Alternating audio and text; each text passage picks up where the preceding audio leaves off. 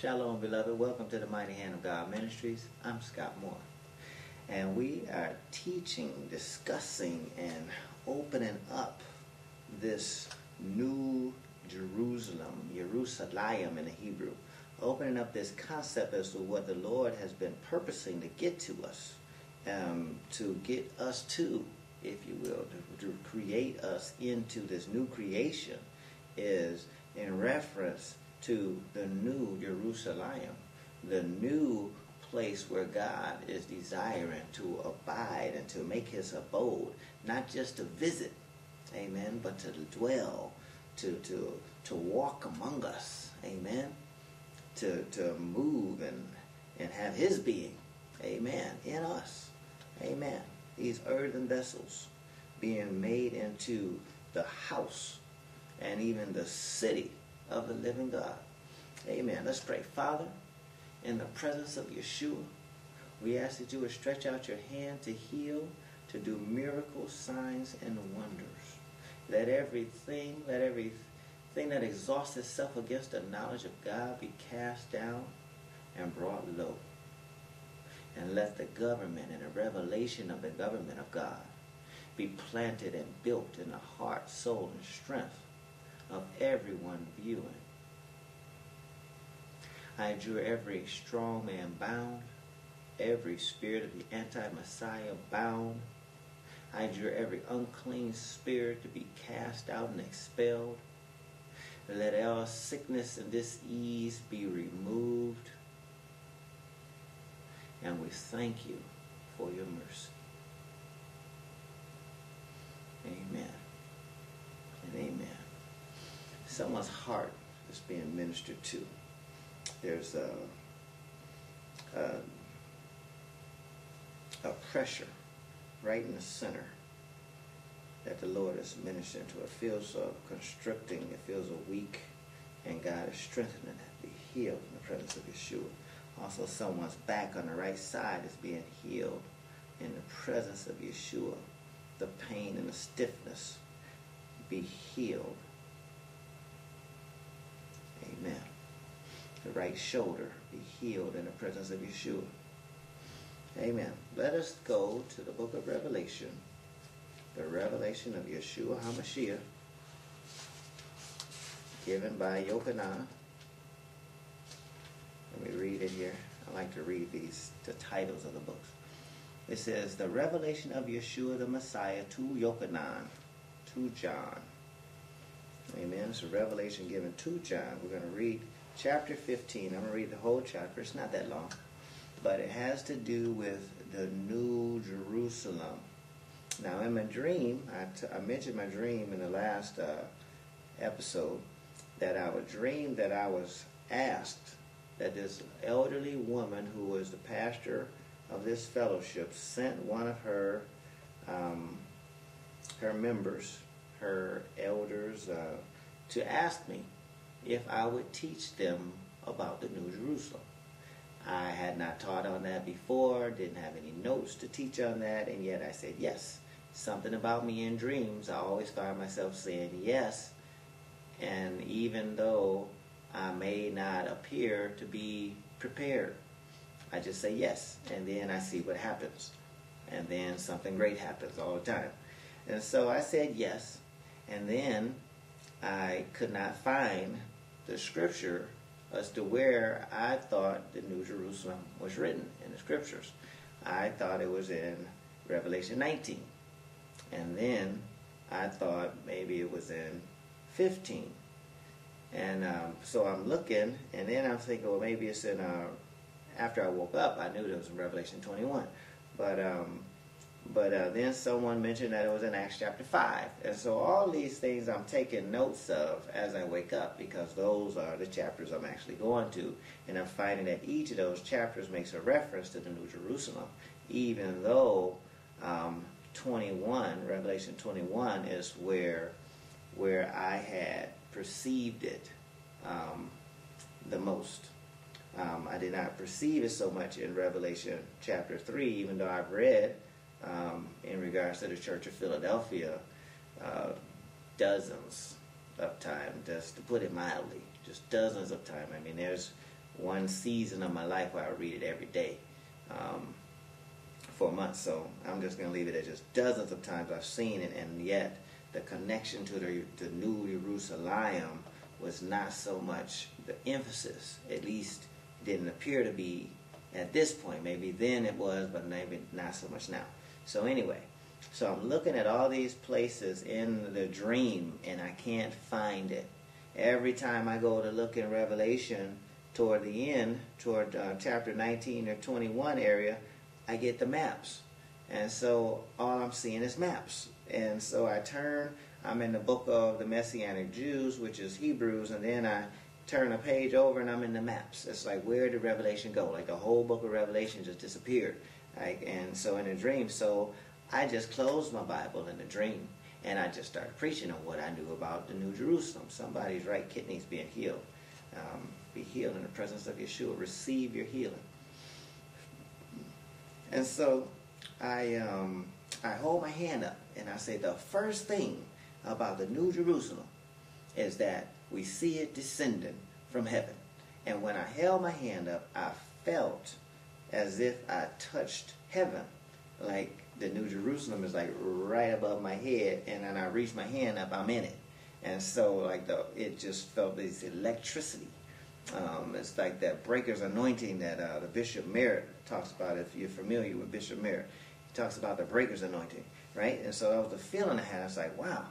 And I was telling everybody that I'm ministering to, there was, I don't know, a few hundred people in there. They're all looking at me just kind of like stone face and no expression, no celebration, no nothing. So I'm the only one that has any kind of animation going on in this dream.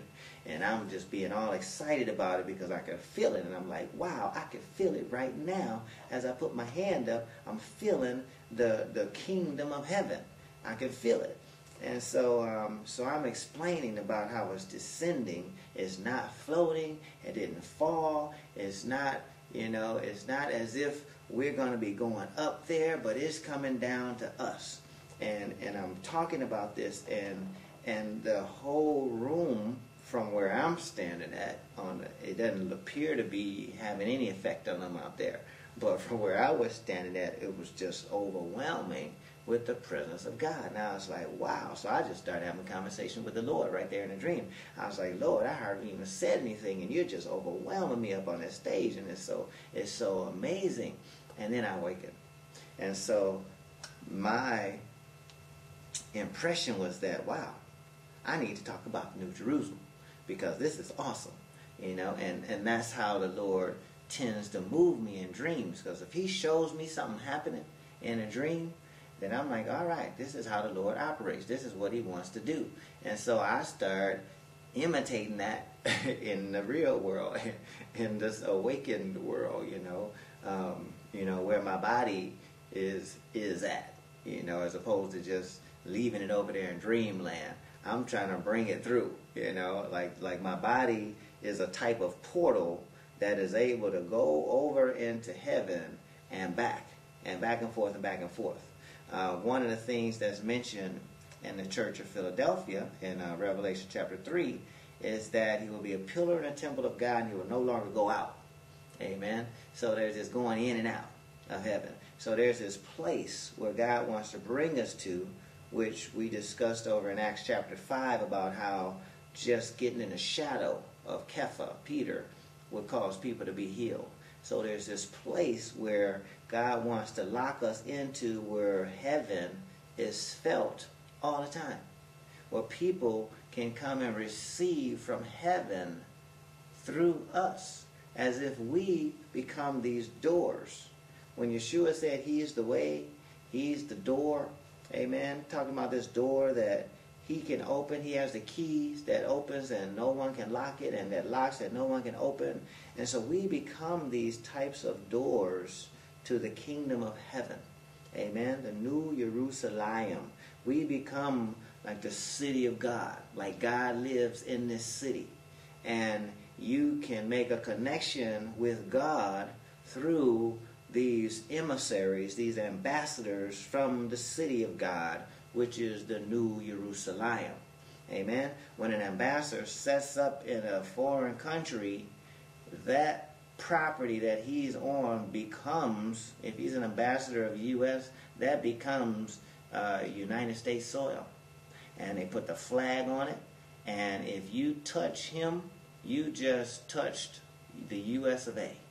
Amen. And so you start a war with him, you start a war with the whole Army, Navy, Air Force, Marines, whatever it is that we need, that's what you just got. You started some, now it's going to be some.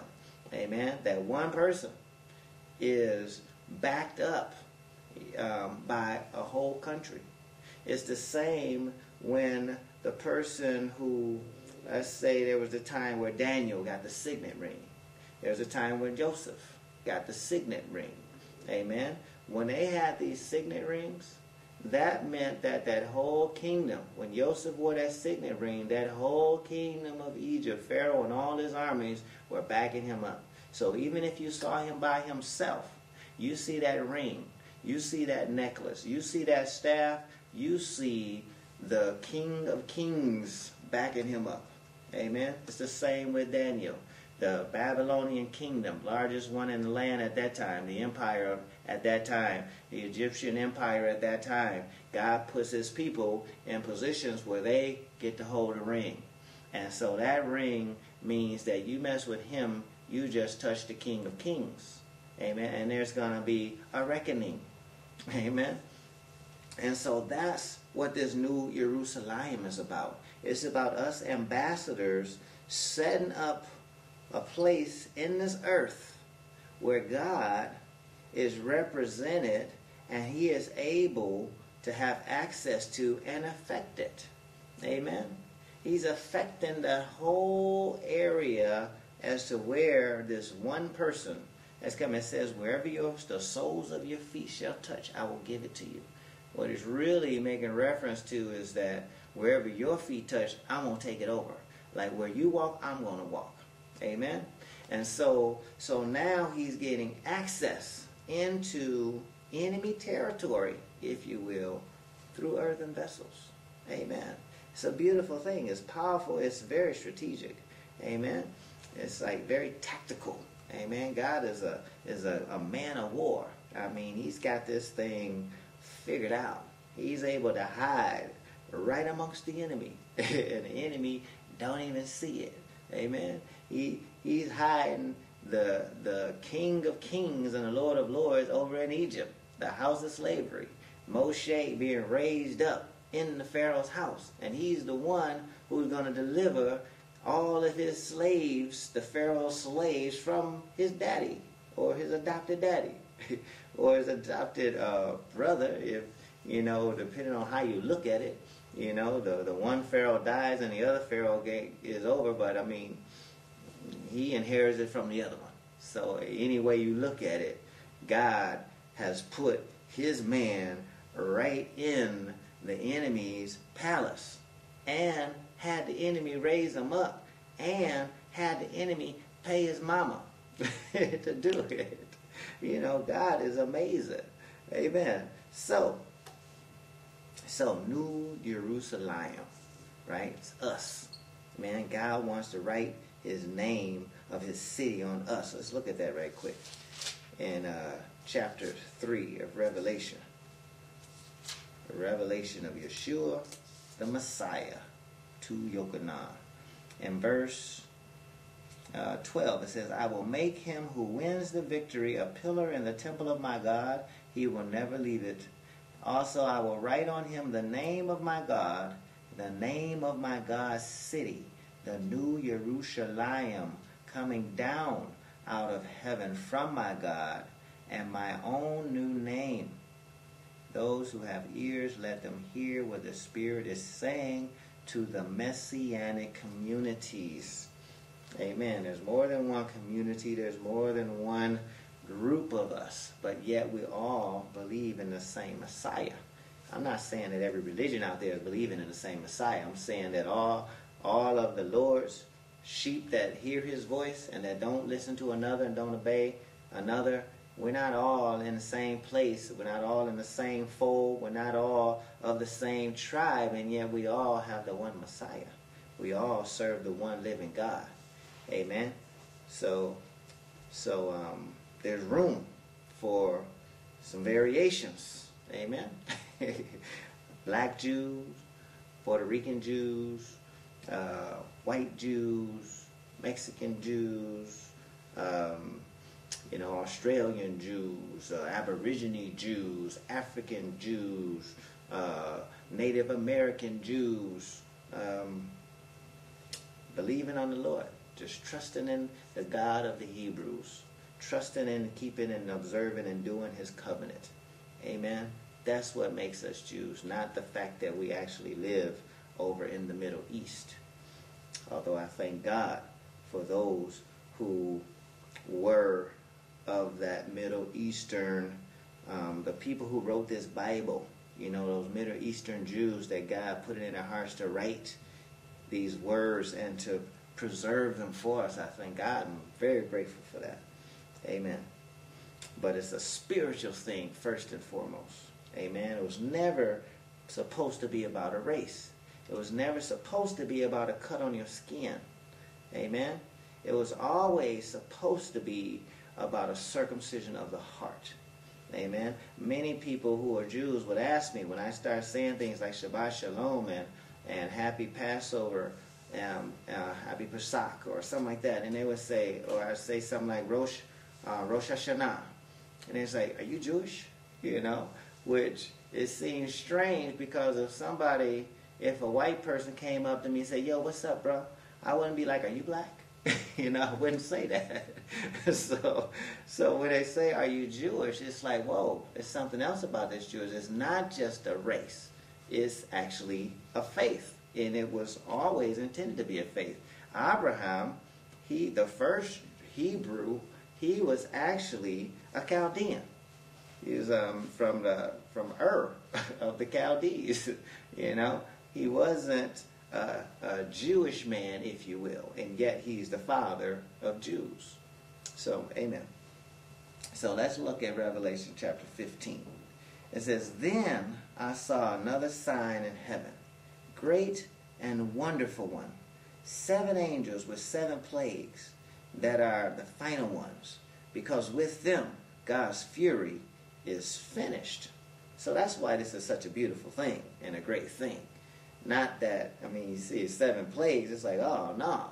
But then he's saying his fury is finished with these. Amen? And these are angels doing these things. It's not about us peoples so much doing things. We are the vessels, we are the landing pads, we are the ones who set up the shop of the ambassadors for the kingdom of heaven to go and do what it's got to do.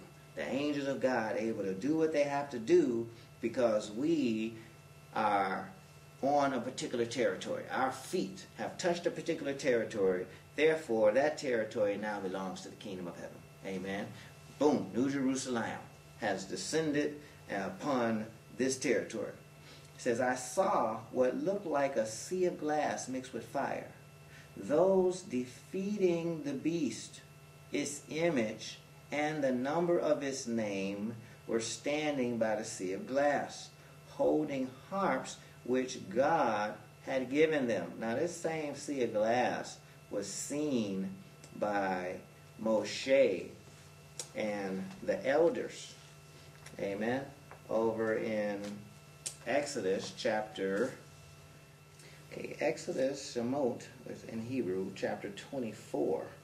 We're seeing the same sea over verse. We'll start at verse 9. It says, "Moshe, Aharon, Nadab, Abihu, the 70 elders went up, and they saw the God of Israel under his feet, something like a sapphire stone pavement, as clear as the sky itself. He did not reach out his hand against these notables of Israel. On the contrary, they saw God even as they were eating and drinking." So they had communion with God right here in the Old Covenant, chapter 24 of Exodus. Amen. So let's go back to Revelation 15 and let's finish this New Jerusalem revelation. I'm telling you, something about this teaching that I feel, well, even just teaching about the government of God, I've been feeling this breakthrough because that's what the Lord told his apostles to teach. He said, when you go, say that the kingdom of God is at hand, and then cast out devils, heal the sick, raise the dead, open up blind eyes. Freely you receive, freely you give. Amen. So that's what this message about the kingdom of God has to do with the covenant of God. And the covenant of God, where the covenant is, God's temple is. Where God's temple is, God is. That's God's city. Amen. That's God's kingdom. And God is able to move and operate in that kingdom the way he did in Acts chapter 5. Amen. Even shadow of Kepha, Peter, would fall upon people and they would be healed and delivered of unclean spirits. Amen. Okay, so I'll start in verse 2. I'll start at verse 2 again. Chapter 15 of Revelation, verse 2, it says, I saw what looked like a sea of glass mixed with fire, those defeating the beast, his image, and the number of his name, standing by the sea of glass, holding harps which God had given them. God had given them harps. Amen. These stringed instruments. They were singing the song of Moshe, the servant of God, and the song of the Lamb. Amen. One song. Moshe, the Lamb. One song. Amen. And over in Yochanan, chapter 1, there's this verse where it says Moshe came teaching the law. And then in the King James it says, but Yeshua came teaching grace and truth, or preaching grace and truth. But that but is not in there. There is no but. It's one continuation. It's over here in verse 17 of chapter 1 of the book of John, Yochanan in the Hebrew. It says, for the Torah was given through Moshe. Grace and truth came through Yeshua, the Messiah. Now in the King James, it reads slightly different. But this slight difference makes a huge difference in the understanding, because it sets one up against the other, and they're never set against the other. There's a continuation. It says, for the law was given by Moshe, but, see that but is in italics. That means it's not really there. Grace and truth came by Jesus Christ, or Yeshua the Messiah. And so I made this reference to over in Revelation chapter 15. It says they're singing the song of Moshe and of the Lamb. Well, this right here is, it said is one song. This right here is one continuation. The Torah given through Moshe, grace and truth, came through Yeshua the Messiah. Torah, grace and truth, all the same thing. Torah brings you to grace and truth. Doing the covenant brings you to that repentance that allows you to stop sinning against God and receive forgiveness of sins. Amen. So it's one song. Amen. It's not two different songs over here in Revelation 19. It's one song of the Lamb and of Moshe. I'm sorry, Revelation 15. That's what we're reading, Revelation 15. We'll get to 19 later. Okay. So it says, great and wonderful are the things you have done. We're in verse 3 of Revelation chapter 15. It says, they were singing the song of Moshe, the servant of God, and the song of the Lamb. One song. Great and wonderful are the things you have done, Yahweh, God of heaven's armies. Just and true are your ways. Someone has a near ear, nose, and throat infection, some stuffing on the right side of your nose, and God is ministering to that and healing you of that discomfort, that dis-ease. Yahweh will not fear. Yahweh, who will not fear and glorify your name? Because you alone are holy. All nations will come and worship before you, for your righteous deeds have been revealed. After this I look, and the sanctuary, that is the tent of witness in heaven, was open. And out of the sanctuary came the 7 angels, and with the 7 plagues. They were dressed and clean bright linen, and had gold belts around their chests. Now these angels are coming out of the tent of witness in heaven, or the sanctuary in heaven, which we represent that tent. It says, know ye not that your bodies are the temples or the tents of the Holy Ghost.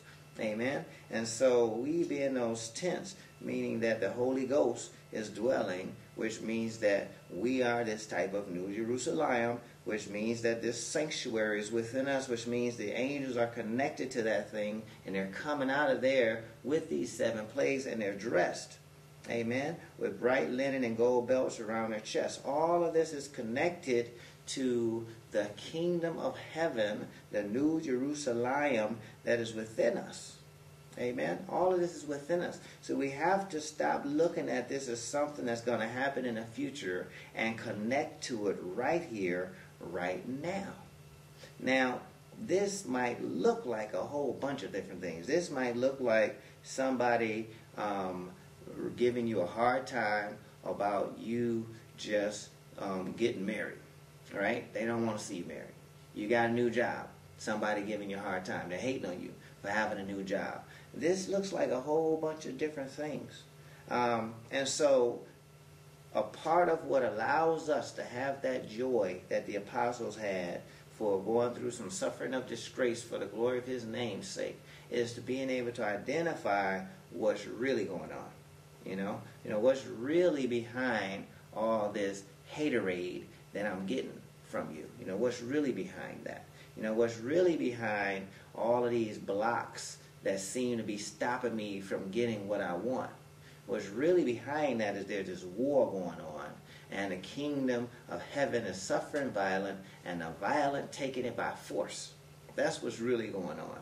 It just looks like stuff like unemployment, low income, bad finances, the economy. It looks like those things to our natural eye, but in the spirit, it looks like 7 angels with 7 plagues. And they're doing these things because the sanctuary is open.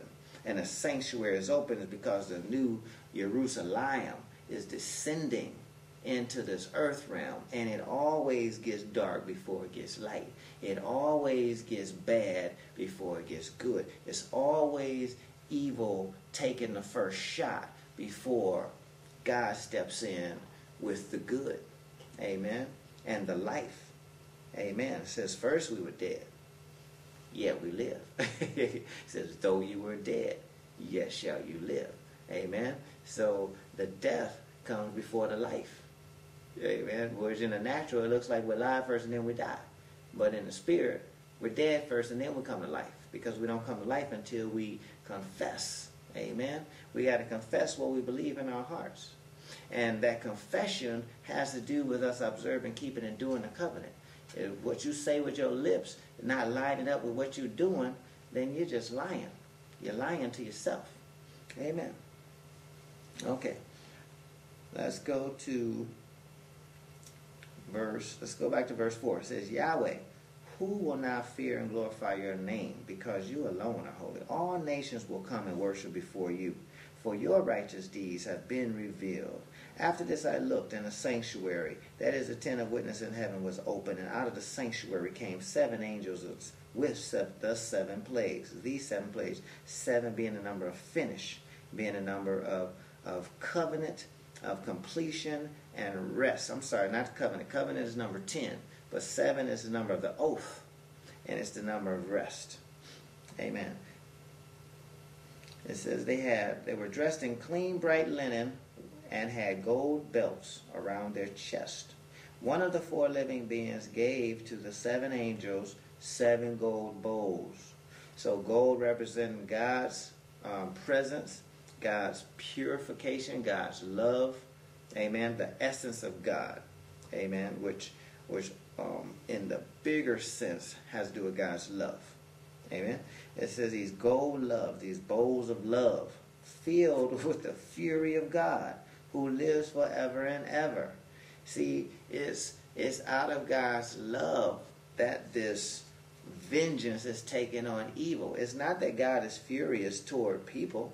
God is furious toward the enemy, toward darkness, and all of the pain and the suffering that the enemy has afflicted his people on. Even though it might seem like God is all cool and standing back and it's like, all right, go ahead, Satan. Have you tried my servant Job? I'm unfaithful like him in all the earth. Go ahead and try him. All right, it's cool. Just don't take his life. All right, it's all good. It's all cool. No, God is furious about that. You think God is just, all right, cool. You sure you're going to get up on that cross? It's going to be good. 3 days later, bang, bang, bang, I'm bringing it back. All right, it's all good.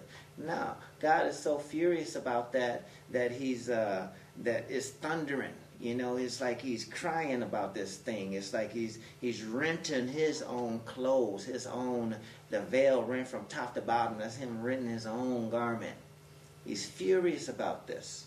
Amen. Because of his love. You think God in his love just, oh yeah, I know your heart. I understand. I know you're not a bad person. I know you don't keep my covenant. You don't keep my commands. But I know you got a good heart. No, God is not like that. You know, God is furious toward that rebellious spirit, not you, the one who is following the rebellious spirit. No, God is furious towards the rebellious spirit and the witchcraft and all these occult practices and these homosexual rituals and prostitutions. He's furious against those unclean spirits that are influencing some of his children, leading some of his children astray. God is furious about those things, but it's in love. He's loving his people. He's loving his kids. To the last breath, God is loving on his kids. Amen? Those are his kids, and he wouldn't deny them or renounce them for anything. And yet, we as his kids set up these walls of rebellion and self-destructive ways where we can't receive from his hand. His hand is constantly extended, but we can't receive because we've got our back turned. And not only that, we build up a wall before we turn our back just to make sure that he can't get through it. Amen. It's a sad thing coming from God's perspective. I can see why the Lord is weeping over the multitudes as sheep without a shepherd. I see that and I feel that, how he's moved with compassion. And yet at the same time, he has made these rules that he has to abide by. Now he says, I'm going to have mercy on whom I have mercy. You know, I'm going to do that. And yet, he makes up these situations as to whom is he allowing himself to have mercy on. He allows himself to have mercy on anyone who will receive the blood covenant sacrifice of Yeshua, the Messiah. Anybody who will receive what he did on that cross for our salvation, taking away the sins of the world. Amen. Anyone who will call upon that name, that character, and follow him and become his disciple, he will have mercy on that person. Amen. It's a guarantee. There is no one who is able to come to the Lord with a sincere heart and God not have mercy. That is an impossibility. It cannot and will not ever happen. And I can sense God's love. It's like the atmosphere just changed to a very soothing, comforting, warm, and wooing kind of love from this breaker's anointing kind of expression of this love. Amen. God is love. And God does love all of us. There is no one that God is mad at. Amen. No body, no human body that God is mad at. He is very angry at the enemy and every unclean spirit. There is an enmity against, a warring against every unclean spirit that will come to suppress, oppress, depress, regress his people. Amen. His sons. He's very jealous of his people, of his sons. Amen. And there's disappointments. He may be disappointed, and yet even in that, he already knows what's going on in you. He already knows what he put in you to work with. And that's what brings about the disappointments.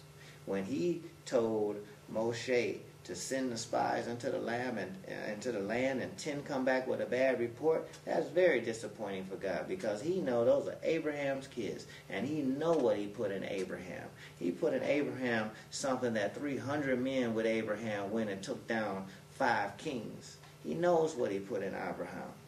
You know, he knows this. And because of that, it's like you're supposed to be looking like your granddaddy. And you don't look like your granddaddy. And that's very disappointing to God. Amen. So therefore, none of y'all get to go in. Except the 2 that look like them. Because y'all imposters. Y'all been assimilated to the house of bondage of Egypt. You assimilating Egypt. You got that slave mentality. Now I need Abraham, this king Abraham, the father of many nations, the one who is I made the covenant with. I'm gonna need that one and people that look like him that I'm gonna bring into this promised land, not those with this slave mentality. Amen. Okay, so let's get back to this. Verse 7. It says, one of the 4 living beings gave to the 7 angels 7 gold bowls filled with the fury of God, who lives forever and ever. Then the sanctuary was filled with smoke from God's Shekinah, that is, from his power, and no one could enter the sanctuary until the 7 plagues of the 7 angels had accomplished their purpose. Amen. Till this love accomplished its purpose. Now, these plagues are against the enemy. That's why the Lord says, before he even ascended, amen, he sent them like on a test run. He sent them out 2 by 2s. He said, I'm giving you this authority over every unclean spirit to cast them out. Now go do your thing. You know, go and cast them out. Go and heal some sick. Go raise some dead. Open up some blind eyes. You know, freely you give. Freely I gave you. You know, you received it freely enough. Give it freely. Amen. But it's like it was a test run. Like I'm giving you authority over unclean spirits to cast them out. Not to talk to them. Not to try to bargain with them. No, cast them out. Send them out of this situation. Don't just stand there and cope with it. No, kick them out. Right? You are representing me and my kingdom. And this kingdom here that God is setting up, this new Jerusalem, has a standard. It has a constitution. And anything, the scripture says, try every spirit. If any spirit is not lining up with those 10 commandments, it's got to go. Amen. That's why he say meditate on them. Just in meditating on the 10 commandments will start making every unclean spirit that's not wanting to line up with it, make it start loosening up its hold, and it's got to go. Amen. You feel yourself under some pressure, you feeling yourself feeling like doing something that's breaking covenant, start talking about the covenant. Just speak it out loud. Just meditate on it. Start thinking about it. And that sin consciousness, amen, will be cleansed away. It's cleansed by the blood, but we exercise it, amen, and we strengthen and discipline ourselves by meditating on that covenant. And because God wrote it on our mind and in our hearts, because of that, we're able to do it. And because of that, we submit to God, and we're able to resist the devil. And because of that, because we're able to resist the devil, he has to flee. He don't have a choice. He can't hang around in the light. You know, like them vampires, they get in sunlight, they get burned. Right? You can't hang around in the light. You got to go. You turn on a light switch, all darkness going somewhere. You know, you see some shadows, but it's light now. It got to go. Turn off the light, boom, darkness there. Turn on the light, darkness gone. Amen. God's word, his covenant, his 10 commandments is the light. It's the light of the world that became flesh. Yeshua HaMashiach is the 10 commandments. Amen.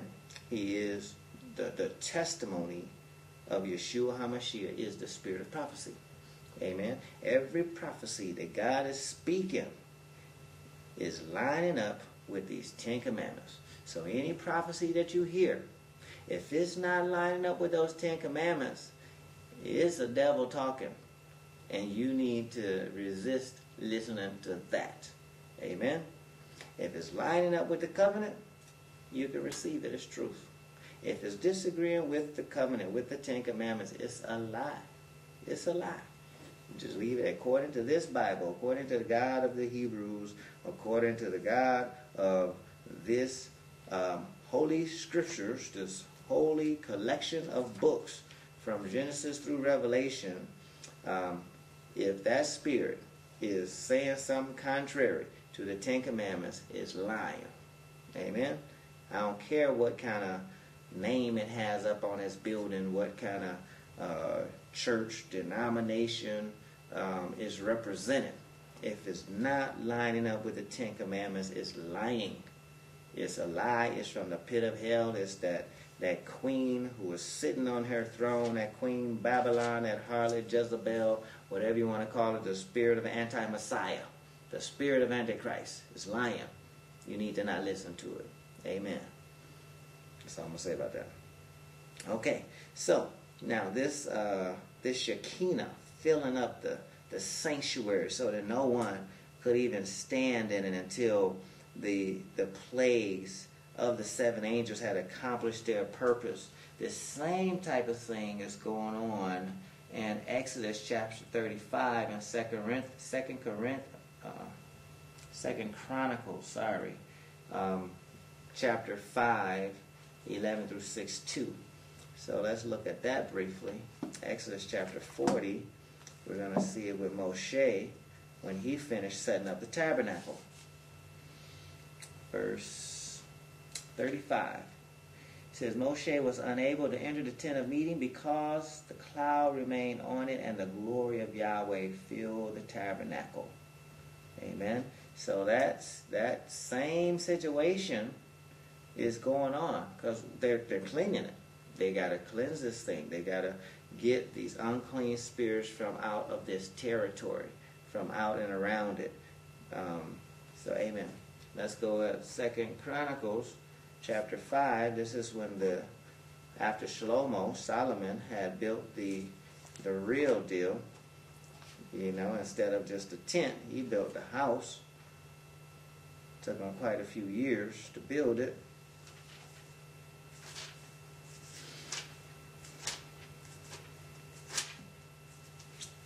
All right, chapter 5, verse 13, it says, verse 13 says, Then when the trumpeters and the singers were playing in concord, to be heard harmoniously praising and thanking Yahweh, and they lifted their voices together with trumpets, cymbals, and other musical instruments to praise Yahweh, for he is good, for his grace continues forever. Then the house of Yahweh was filled with a cloud, so that because of the cloud, the Kohanim, the priest, could not stand up to perform their service, for the glory of Yahweh filled the house of God. And then it says, Shlomo said, Yahweh said he would live in thick darkness, but I have built you a magnificent house, a place where you can live forever. And then the king turned around and blessed the whole community of Israel. The whole community of Israel stood as he said, Blessed be Yahweh, the God of Israel, who spoke to my father David with his mouth and fulfilled his promise with his hand. He says, Since the day I brought my people out of Egypt, I chose no city from any of the tribes of Israel to build a house, so that my name might be there. Nor did I choose anyone to be leader of my people Israel. But now I have chosen Yerushalayim, right? The New Jerusalem is what God is seeking to do, so that my name can be there. And I have chosen David to be over my people Israel. It was in the heart of David, my father, to build a house for the name of Yahweh, the God of Israel. But Yahweh said to David, my father, although it was in your heart to build a house for my name, you did well that it was in your heart. Nevertheless, you will not build a house. Rather, you will father a son, and it will be he who will build a house for my name. Now, this is prophesying about Yeshua. Amen. Yeshua is the son of David. Right? That's what they call him. Amen.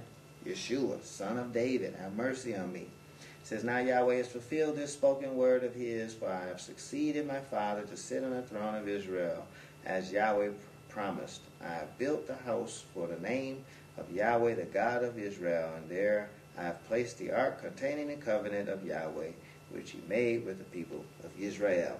So, purpose of the house, the covenant, so that it can contain the covenant. And here we see that the glory of God, the Shekinah glory, filled the house so that they couldn't stand up and perform their service. Now, this revelation, right, the revelation of Yeshua, given to Yochanan, explains to us why. And it's because of these 7 angels. Lord is ministering to some ear, nose, and throat infections. Be healed in the presence of Yeshua. It's draining down from your nose into your throat. Be healed. Sometimes when I'm sensing these words, it really affects me. And so I know I didn't come with it, so I have to speak it out so that the Lord can do what He's touching me that He's doing.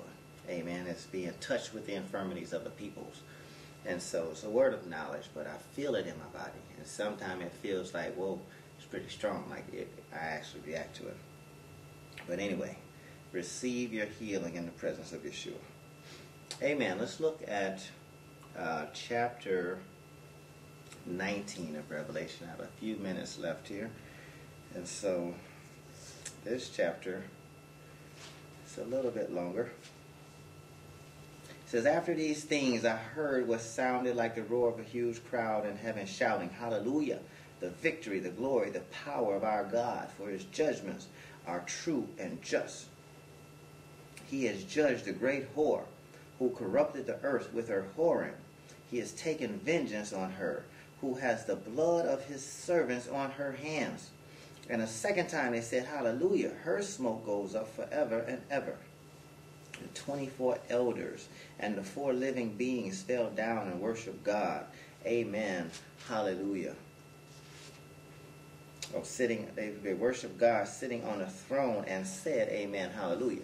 A voice went out from the throne saying, Praise our God, all you His servants, you who fear Him, small and great. Then I heard what sounded like the roar of a huge crowd, like the sound of a rushing waters, like loud peals of thunder, saying, Hallelujah! Yahweh, God of heaven's armies, has begun His reign. Remember, we're talking about the New Jerusalem. He has begun His reign. When that New Jerusalem has been established in the earth, at that point, He has begun His reign. Amen. Right now, we are not seeing necessarily His reigning supreme. We are seeing an establishing of His reigning supreme. We are seeing creating a building of a place for Him to dwell so that He can reign supreme. But we have not seen Him begin to reign until that New Jerusalem has been established here in our lives and in the earth. Let us rejoice and be glad. Let us give Him glory, the glory, for the time has come for the wedding of the Lamb. And His bride has prepared herself. Fine linen, bright and clean, has been given her to wear. Fine linen means the righteous deeds of God's people. The angel said to me, Write, how blessed are those who have been invited to the wedding feast of the Lamb. Then he added, These are God's very words. I fell at His feet to worship Him, but He said, Don't do that. I'm only a fellow servant with you and your brothers who have the testimony of Yeshua, who have the covenant of Yeshua, the covenant of God, the 10 Commandments. Worship God, for the testimony of Yeshua is the spirit of prophecy. Next, I saw heaven open, and there before me was a white horse. Sitting on it was the one called Faithful and True, and it is in righteousness that He passes judgment and goes to battle. His eyes were like fiery flame, and on His head were many royal crowns, and He had a name written no one knew but Himself. He was wearing a robe that had been soaked in blood, and the name by which He is called is the Word of God, the covenant of God, the 10 Commandments. The armies of heaven, clothed in fine linen, white, pure, were following Him on white horses, and out of His mouth comes a sharp sword, with which to strike down nations. He will rule them with the staff of iron.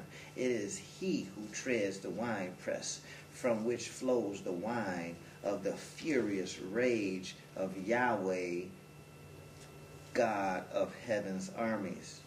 And on His robe, and on the thigh, and on His thigh, He has a name written, King of Kings and Lord of Lords. Then I saw an angel standing in the sun. He cried out with a loud voice to all the birds that fly about in mid-heaven, Come, gather together for the great feast God has given, to eat the flesh of kings, the flesh of generals, the flesh of important men, the flesh of horses and their riders, the flesh of all kinds of people, free and slave, small and great. I saw the beast and the kings of the earth and their armies gathered together to do battle with the rider of the horse and his army. But the beast was taken captive, and with it the false prophet, who in his presence had done the miracles which he had used to deceive those who had received the mark of the beast and those who had worshipped his image. Now, remember I said this is not about future, this is about right now. Receiving the mark of the beast on your hands and on your forehead. 666 representing manifestation, man. It represents the works of the flesh, or man at its pinnacle. Man trusting in his own abilities is the mark of the beast on the forehead and on the hands. It has to do with how you think. It has to do with the works that you do. You're representing yourself. You're trying to build yourself a kingdom. You're trying to build yourself a tower that reaches heaven, right? As opposed to establishing the kingdom of God in the earth, as opposed to serving God with your mind and your hands. Amen. Doing good works, doing the will of God, doing the 10 Commandments. Instead of keeping Shabbat, you're doing your own thing on Shabbat. That's what the mark of the beast has to do. And those who have that mark are the ones who the false prophet is able to deceive with the miracles. Why? Because they're not in covenant. They're not trying all the spirits. They're not trying these prophecies with the covenant. They're not putting them up to the covenant and seeing if they can stand. They're not doing those things. Amen. It says, the beast and the false prophet were both thrown alive into the lake of fire that burns with sulfur. The rest were killed with the sword that goes out of the mouth of the rider on the horse. And all the birds gorged themselves on their flesh. Amen. This right here, this King of Kings and Lord of Lords being able to do his thing has to do with God beginning his reign, which has to do with the sanctuary of God. Amen. The sanctuary of God, the New Jerusalem being established in the earth, is when God is able to do these things in the earth. Amen. So, beloved, I'm trusting that God will bless your understanding to receive his living word.